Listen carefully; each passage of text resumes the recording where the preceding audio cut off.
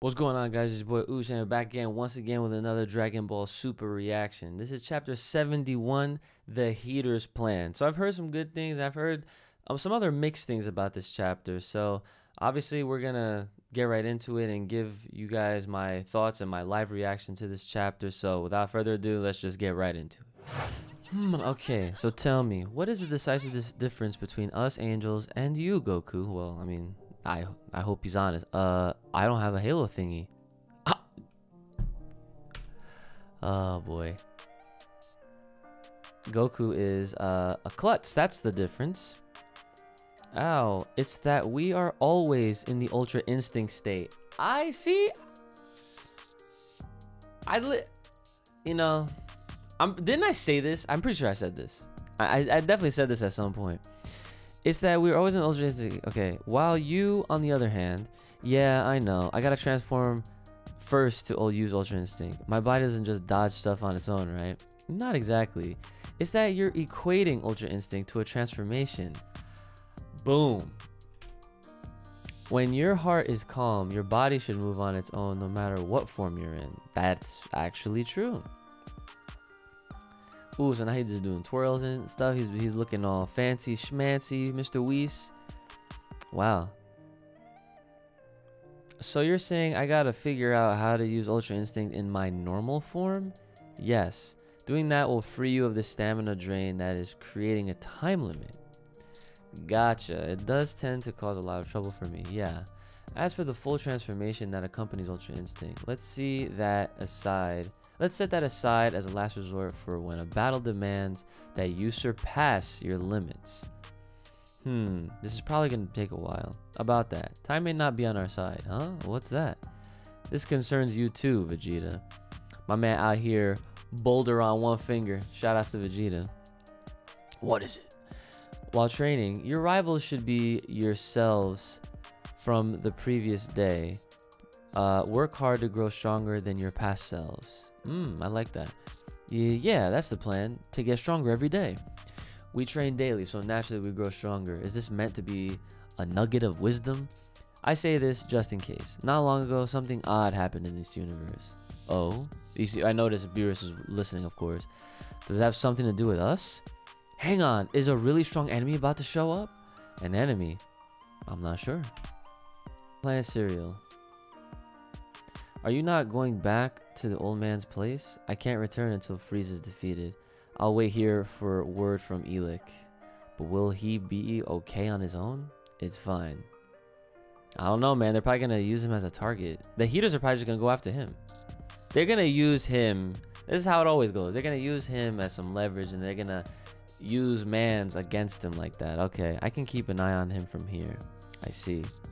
Your right eye is even stronger now. Oil. Maki. Before jetting off to Earth, pay Zuno a visit to get some intel. We just gotta ask where the Saiyans are, right? Yes, that's important too, but you need to find out a few other things. Yeah, we've got the other questions jotted down. Do you mind if we ask him what shop sells the tastiest grun bowls in the universe? Go nuts. Ask whatever you want, as long as you follow the plan. Sweet. Okay. How will we get the Saiyans where we want them? A great question for Zuno. Everyone has a weakness. Whatever theirs is, we probably have the capital to exploit it. Is all this really necessary just to deal with Granola? He's supposedly the mightiest warrior now, right? So yes, just in case. What's wrong, Gas? I wish you had let me fight him as well. I've got no doubts about how strong you are. You might have even won that fight, but I'd hate to think about the worst case scenario. Your moment to fight has yet to come. Listen, you're the only member of this family who can surpass Frieza himself. Okay, so my man Gas. See, Gas, he kind of gives me Kid Buu vibes. I don't know if you guys are feeling that as well, but he definitely gives me some Kid Buu vibes. Just kind of like with his size and just the way his eyebrows and all that John are set up. Like I can kind of see it a little bit, even though he's got a whole different hair. My man got dreadlocks. So now that he says that he could be stronger than Frieza, I would love to see Gas fight now. And I am definitely more interested in these heaters. Just relax. The wind's blowing our way now. If everything goes nice and smooth when the dust settles, the supreme force in the universe will be the heaters. A few weeks later, Lord Zuno's planet. Why should I have to kiss you? No question may be asked without the offering. Come on, Maki. Elec will be mad if we don't get answers. Then you kiss him, Oil. Lord Zuno will not accept a kiss from a portly man. Ah, fine. You better come through for us. Feisty women are my type. I shall answer 10 of your questions. Oh, damn, 10 questions. You got it. Okay. You hear that, Maki? Those tasty grumbles will be ours. What a load of crap. Psh, give me Elec's notes, Oil. Get with the times, creep. Ever heard of harassment? Damn, this is a very appropriate chapter for today's modern day, wouldn't you say? Meanwhile, all right, so now Goku's training. He's trying to be within himself. He's dodging all the jumps, the twirls. He's doing the flippy floppies, and he stopped with a finger. He's doing it all with his eyes closed. My man is seemingly in his Ultra Instinct state without being in it, which is the whole point, which is kind of what they have been alluding to. Well, that's kind of how they should have. Well, I don't know. It's really hard to do that, I guess, but it's Dragon Ball. They're always going to have some kind of new form or new type of explanation to explain said form as we go along. So they're writing to write, if that makes sense. Nice. Goku and Vegeta's training continues. So Vegeta's out here just destroying tree logs off a waterfall. Okay. I mean, in comparison to, oh, that's a big tree. Okay. In comparison to what Goku's doing, though, it really doesn't feel like Vegeta's doing that much as far as being, like, impressive, I guess, because Goku's, like, trying to tap into a form. Well, he's trying not to treat it as another power-up, but at the end of the day, he's trying to attain a level of power that he doesn't normally have or naturally have, but now he's trying to attain it naturally, which is kind of weird because it's very convoluted, and yet Vegeta's over here just destroying logs. So there you have it. This is the training that we're in right now. And so time passed. Having asked Zuno for Goku and Vegeta's weaknesses, Oil and Maki finally arrived on Earth. Oh, so they're going after the wives. Makes sense. Okay, who are you folks exactly? Pals of my Goku? We've never actually met your husband, but we have a request for him. Well, I'll have you know that he hasn't been home for months. And this is just normal for Chi-Chi. I feel so bad for this lady. Might we ask you to summon him here for us? We've heard that Goku isn't one to defy your commands. I was hoping he'd show his face around here again soon. The cash we got from Hercules running dry, so my Goku's gotta find some work soon. Money troubles, is it? We've got the perfect job for your husband. Beerus' planet. Oh, Bulma's calling. Are Vegeta and Goku there? We've got some guests asking for them. Guests? Who are they? This is the most Dragon Ball scenario you could possibly like imagine, right? A pair of aliens by the looks of them. Apparently there's some villain they want you to be. A villain? Capsule Corp. Listen up, Goku. They're gonna pay you to beat this guy. Training's one thing, but it doesn't put a roof over our heads. You need to bring home the bacon now and then. Yikes, you're there too, Chi-Chi? Yeah, sure thing. I'm on my way home. Tell us more about this new enemy.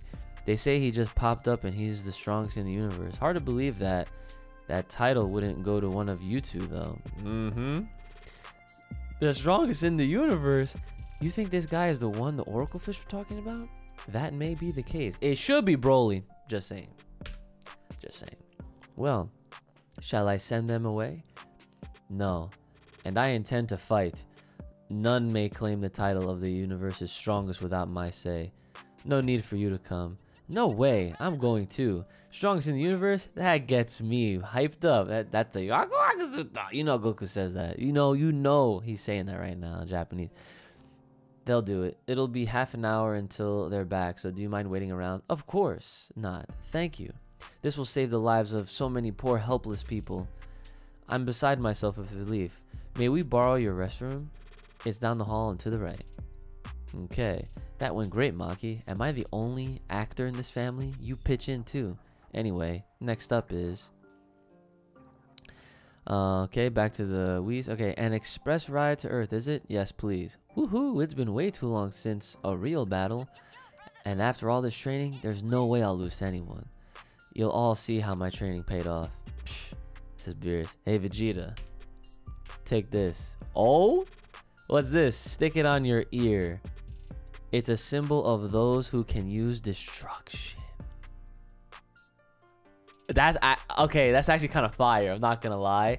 Vegeta is that much closer to being a god of destruction. Now he's got the freaking earrings, son. That's actually OD. Now get out there and prove that the gods of destruction's signature move is stronger than Angel's techniques. Very well. Then I'll bring back this mark as well. And now Goku got the Whis symbol on him. What the heck, Whis? You throwing down the gauntlet? I believe you threw it first, Lord Beerus. Calm down, Lord Beerus. I have no intention of losing to Kakarot. Yo, it looks so sick on him, not gonna lie. You're gonna eat those words. Your mutually beneficial rivalry is all well and good, but excess confidence may be your doom. Huh? Is this guy that nasty? I cannot speak to his nastiness, because he only just appeared. I cannot intervene in affairs of the mortal realm, but I will leave you with that warning. Now, shall we be off? Yeah, after what happened with Beerus, bro, I have to say, I feel like they're in a very tight position to not really ever get involved. Because if you think about it, the last, I don't know, bunch of times that have been occurring within Earth or within, involving Universe 7, they have been directly involved in some way, shape, or form. Whether you like to believe it or not, or you want to like give them a pass or some kind of excuse, I'm telling you, they have straight up been breaking the rules and getting away with it. So I'm glad that they're sticking their noses out of it, at least for now, right? Finally, peace and quiet. Time for some decent sleep. Here goes the Oracle Fish. Uh-oh, there they go. Not that I care. Okay, here we go. Yes, here it is, the dragon radar. Oh, so they tried to go around and find the dragon. Okay, Zuno's intel hasn't steered us wrong yet. Huh? Nothing's showing up. Could it be busted? Maybe it says Zuno said. How about Earth's Dragon Balls turn to stone for a whole year after someone uses them? I bet that's what happened. I don't remember that being a rule, but okay. Right, but he also told us that cereal's balls don't turn to stone. Exactly, so as soon as we find them, they're ours to use. Hey, you two. Yes, ma'am. How can we be of service? The pay for this job better not be that fancy space money of yours. That stuff's useless here on Earth. Well, would you expect payment in sky gold then? I believe that was value even on your planet. Gold? That'll do nicely. In that case, we're prepared to pay you your weight in sky gold, ma'am. You mean it? I'd better start fattening myself up. Damn. 30 minutes later. All right, they're there. They're here. All right, there they go. You must be Goku and Vegeta. Yup. You're the ones having trouble with some bad guy? Yes, and we're hoping you two can eliminate our problem. Well, where is he? Where's the pest claiming to be the strongest in the universe? On a planet some distance away, but we can bring you there on our ship. Sounds good. Don't push yourself, Goku. If things look hairy, you should turn tail. Aw, I'll be fine. It's not like Earth is in danger this time around. You be careful too, Vegeta. I know. Well, shall we get going? The Dastardly Granola awaits on Planet Cereal. Okay, so they're going to Planet Cereal directly. Okay, interesting. A swimming pool in a spaceship? Nifty. The ship's facilities are yours to enjoy. Nice. How long until we reach this planet? It'll take 18 days. Damn, that's far. Just like Goku said, yeesh, that's far. What's the food situation like? Our gourmet chef can cook up anything you like. Just you name it. That's great. I thought we'd be stuck eating flavorless space food again. If there's anything else you need, please don't hesitate to ask. You certainly have a luxurious ship for a tribe whose planet is being ravaged by some great destroyer. That's because you two are our saviors. It's only natural that we prepare a special ship just for you two. I'm grateful. I can continue training then. So about that food, let's start with that. I'm starving. Yep. Very Goku-esque. Of course, he's eating some pork chops. Damn. Another helping. Yes, sir. Yes. My man Vegeta out here training under the freaking water, as he should be. Planet cereal. Ooh, granola. It's Maki. Sorry for the wait, granola. Good. I was running out of patience. Well, do you have it? Frieza's location? Yep, we finally found him. Really? Where? I'm ready to ship out. The thing is, our scouting squad screwed up on this one. They let it slip that you're gunning for Frieza's head. What? Word is, 2 of Frieza's assassins are making for cereal right now. Members of Frieza's army are coming for me? We think so. Sorry about that. No. This is works in my favor, actually. The perfect chance for me to strike back and beat Frieza's location out of them directly. So this is all a setup, obviously, but wow, they're really... See, what I'm trying to say is I really feel like this plan is gonna fall through for them. Like it's not gonna work out, is what I'm trying to say, because at some point Granola's gonna say something that's gonna enable a conversation, and they're gonna uncover the truth themselves, and they're both gonna realize that you're actually not bad. Saiyans haven't really been bad for a very, very long time. Saiyans also haven't really been a part of Frieza's army, unless you want to count Broly for that very, very, very short amount of time. But yeah, they're gonna both realize, like, okay, well, Frieza's still out there, why don't we just fight him together and yada da. And who knows, Granola might actually end up like dying at the end of this because of, you know, the wish that he made, unless they do some kind of like wish for him to prevent that from happening. I don't know, we'll see what happens. One more thing you should know. Yes, these 2 goons are apparently members of that extinct Saiyan tribe. What? Guess there were a few survivors, huh? There are Saiyans who are still alive? The tribe that drove the Cerealians to extinction? What's that they say? That's what they say anyway. But you got this, buddy. We'll be in touch. Click. Just as planned. And that last bit got his attention, just like we thought. Ooh, Granola's waiting. Saiyans are coming to my planet once again.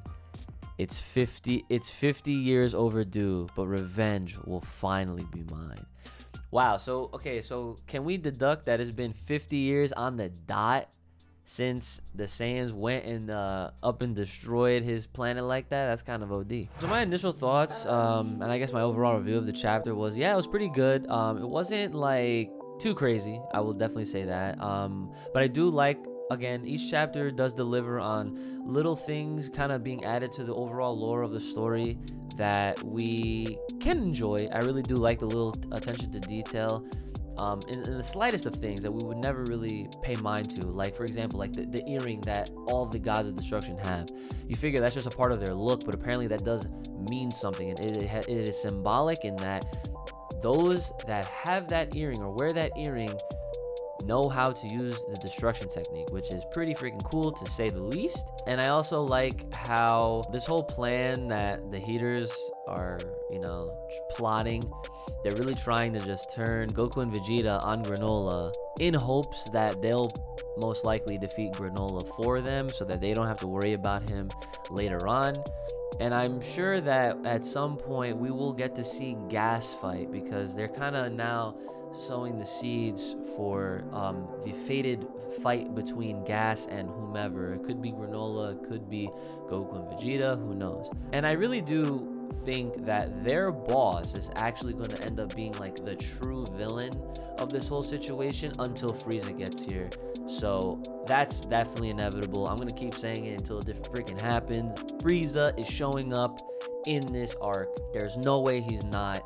I don't think I've ever heard any arc previous to this one where they have name dropped a person so much so and that they didn't just make an appearance or get involved in some way. I don't think so. I think Frieza definitely is going to show up at some point, like I'm saying. So yeah, the chapter was pretty good. I am looking forward to the next one. It's gonna hit May 20th, so mark your calendars. Make sure you guys are subscribed and have the bell alert on. And if you still are subbed and you're probably not getting the alerts, please do me a favor and just re-up your subscription by unsubbing and resubbing and then hitting the alert, so it'll kind of give YouTube that refresh. And please, please, please, most importantly, make sure you guys are liking the video, so that way we go along friendly with YouTube's algorithm, because you already know how that goes. Make sure you guys taking care of yourselves. May the power protect, keep it locked, loaded right here on this channel. Stay safe, stay clean, stay inside. Full Power Podcast is coming back very soon, and I'll see you guys next time.